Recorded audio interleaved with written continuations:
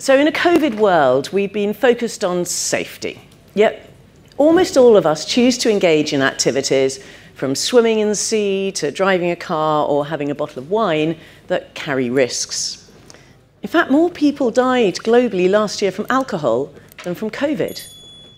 So how do we assess what risks to take and how much time and resource to protect ourselves from future risk? While it looks as if vaccines will bring the COVID pandemic under control, the next pandemic is potentially just a virus away. Must we act urgently now to safeguard the world further from a future catastrophe? Or should we assess this against other global risks and then the cost and the resource involved? Is our ultimate goal to eradicate risk? Or must we just accept that risk is unavoidable? Well, we've got a great panel to discuss this here. Beverly Taylor is a biochemist. She's head of influenza and scientific affairs at Seqirus and is an expert on global vaccine production and the inner workings of the WHO. Ella Whelan is a political commentator and freelance journalist. Her criticism of no platforming and 21st century feminism has caused her to clash with mainstream journalists on the BBC, Sky and Channel 4. And her first book is What Women Want, Fun, Freedom and an End to Feminism. Lawrence Phillips, who likes to be called Larry, is an emeritus professor of decision sciences at the London School of Economics and a director of Facilitations Limited. After a career beginning in electrical engineering and 3 years in the US Navy, Larry has become a leading expert in decision science with decades of experience studying risk. So, as you all know, the formula is that each of our guests here has 3 minutes to do a pitch on the first question, which is, in the context of the pandemic, how do we assess what risks to take and how much time and resource to protect ourselves from future risk? Beverly, I'm going to start with you. Okay, thank you. As we all know, we've just come through a devastating pandemic, which isn't quite over yet. Had huge impact on the economy as well as public health and social health. And, you know, I do believe that we've got to be prepared for that. I think we need to be prepared. I think we need robust surveillance of what viruses are emerging. And I think we need robust health systems for everybody so that all the preparedness activities can be implemented. I don't want to leave people with the impression that there is no preparedness, because WHO actually works to carry out surveillance globally to look for emerging viruses. And this is an ongoing program. I work on influenza. And there are 155 labs worldwide in 125 different countries that year-round, day after day, are carrying out surveillance for influenza viruses. Not only the seasonal viruses, but the emerging viruses. And those emerging viruses that can potentially cause a pandemic come from the animal-human interface. So the surveillance at that interface is a real opportunity for us to pick something up really early so that we can start building the preparedness in. And governments have also been prepared. So if you look at the UK government, we have like a risk register for the UK, and influenza is right up there at the top, as it is in many other countries. And the UK government has got preparedness plans. The problem is they were really focused on a pandemic influenza and not for COVID-19. So we've had a contract with the UK since 2012 to supply vaccines if it was influenza. And we've got contracts with other countries. So this is something that has been thought about. And a lot of the things that were put in place that people won't be aware of at all, but actually got used for the COVID response. So the WHO preparation, the whole system, the whole network that they've got for influenza was actually used to carry out surveillance for COVID-19. So that's how we know that the new variants are coming out. That's how we can develop new diagnostic kits, work on second generation vaccines. The same in the UK, you know, the robust supply chains, the stockpiles of vials and syringes, and the fact that we have a vaccine that we make every year means that in the case of influenza, we could just have switched that over and made a vaccine much more quickly than we could for COVID, because we already do that every year. Unfortunately, in this case, it happened to be COVID and not influenza, but still that preparedness made a difference. And I think we have to keep thinking about that. It's so important to be prepared for whatever comes our way, but if it's a respiratory virus or something else, a lot of the preparedness plans that we have already in place for influenza could be utilised for a pandemic response. Okay, that's interesting. I'm sure we'll come back to that. Ella?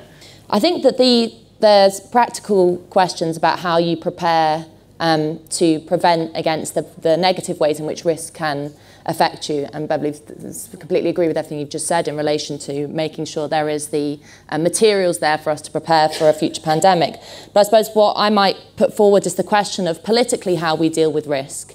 And I really think that we should flip the question on its head, that the balance for too long has been too far swayed in favour of preventing against risk rather than thinking about what we need to do to manoeuvre towards a life and a politics of greater freedom.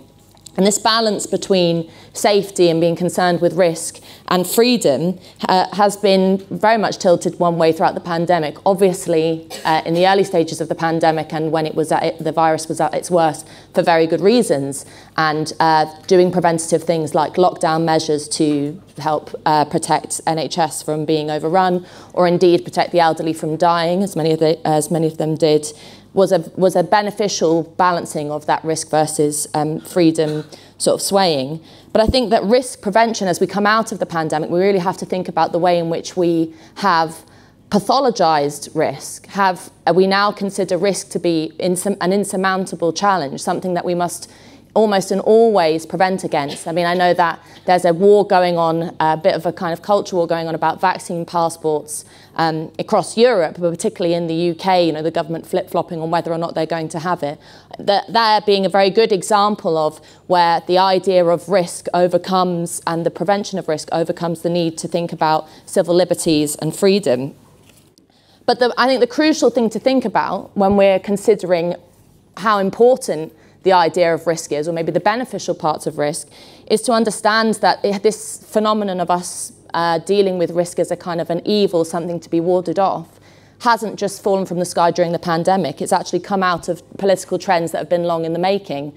So they, kind of from sort of banal things, if you want to think of it in a banal way, like anti-smoking laws or interventions in relation to public health, being about pathologizing risk at the expense of individual freedom. There's been that trend. On a more political level, throughout the pandemic, the government has implemented bans on protest, bans on freedom of speech online, in the way in which coronavirus or vaccines or whatever can be talked about.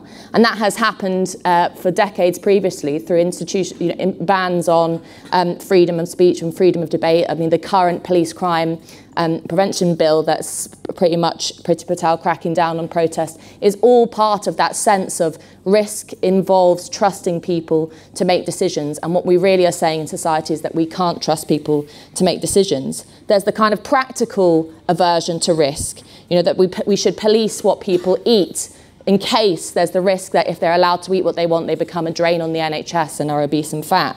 There's a psychological aversion to risk. We often talk about, particularly in education, the risk of marking kids' work with a red pen or telling them that they're wrong or disciplining them in case it causes some kind of psychological harm along the way. And then, as I've already mentioned, there's the political risk. I mean, I was just on a panel yesterday about dissent and democracy. One of the biggest problems we have in contemporary politics is a misbelief in trusting people to take risks when it comes to political opinions, to try out discussions, to try out ideas in free debates. What we want to do is flip risk on its head and think sensibly about it, and think that one of, what Beverly mentioned, one of the most amazing things to come out of this pandemic has been the vaccine. And I'm no epidemiologist or a scientist and know anything like that. I know a little bit from being a St. John's ambulance volunteer vaccinator, a tiny bit. But the whole exciting thing about that is that taking risks and innovating in the world of science, for example, is part of progress. You can't experiment, you can't make mistakes, you can't learn lessons unless you inherently embrace the positives of risk. So I think we should think about what shunning risk and embracing safety in expense of freedom leaves us in terms of political change and progress in society. Thanks very much. Larry? Well, I have a problem about all this because you're talking about taking risks. Actually, you don't take risks. I don't set out to take risks. What I do is I make decisions, and you said that, Ella. We take decisions, not risks. Risks are a consequence. So what did I make? What choices did I make in the light of COVID? Well, when we take decisions because we want to make something better. We have a goal, an objective. And my objective, my fundamental objective, is to stay alive. So I have another objective, and that's to help other people. As a decision analyst, I do a lot of that. So I decided, yes, I would get vaccinated, right? So I've helped myself to stay alive, and I've helped you to stay alive as well. I don't see that there can be any doubt about that, but obviously there is in some people's minds, and that may be because they have different objectives. So I think we have to look at the objectives of what it is we're trying to do. And you talked about political objectives and other objectives. Yes, they're all these. But fundamentally, what do? We take decisions. Let me tell you a little short story. My father smoked most of his life. When he was 70 years old, my sister, who was a nurse, took him through the emphysema ward of the local hospital. And as he left, he turned to her and said, "Oh my God, there are better and worse ways to die." He quit smoking immediately and lived to be 96. Oh, brilliant. So he had another objective, which was the quality of his life. And we take decisions to do those things. We don't take risks. We accept risk amounts. But let's focus on what we should be doing and what the objectives are that we are looking at. To continue watching this video, click the link in the top left or in the description below. Or visit iai.tv for more debates and talks from the world's leading thinkers on today's biggest ideas.